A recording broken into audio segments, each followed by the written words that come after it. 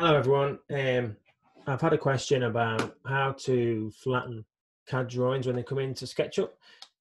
Here's an example here of a CAD survey, and I've brought it into SketchUp, and you'll see that kind of the lines are all, well, they're not coplanar, they're all kind of up in the air and all set at different levels. So when you try and snap to that, when you're making your site plan models, obviously things don't work out the way you want them to. So you can obviously do this in CAD before you bring it in, but if you haven't got access to CAD, then I'm going to show you a quick way of doing it using a free plugin, which is called FredoScale.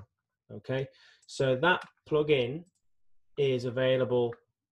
You can't get it through the 3D warehouse. You have to go to SketchUcation. So if you go to this website, sketchucation.com, and search for FredoScale, you can download this plugin for free and then install it as you would with any other plugin.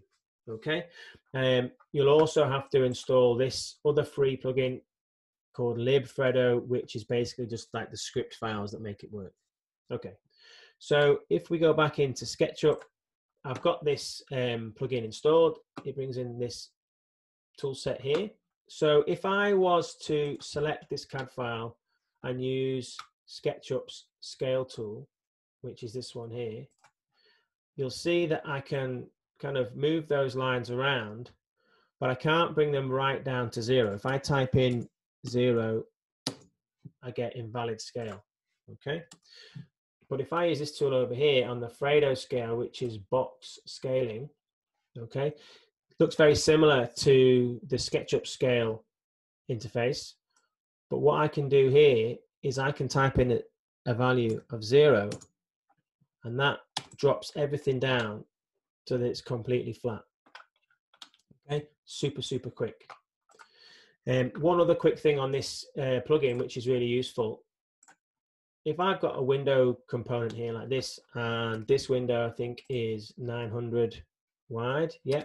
Say I want to have exactly the same window, but I want it to be 1200 wide.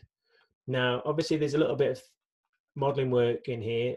I could manually kind of stretch everything and move it all over, but that would take a little bit of time. Again, if I was to scale this using SketchUp's scale tool, so say I was to stretch it out like that, you'll see that kind of the frame thickness also gets stretched and distorted.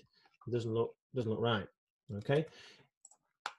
Instead, if I use this stretch tool over here, which comes with this free plugin, and stretch it, I can stretch it about this red plane here, and you'll see that it just extrudes it along that plane.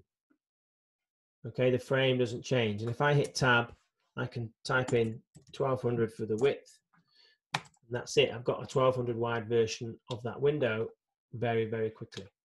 Okay, that's it for now. Just a little quick intro to that plugin. I'd encourage you to download it. I mean, it's free, and have a play around and see what it can do. Okay, cheers, bye.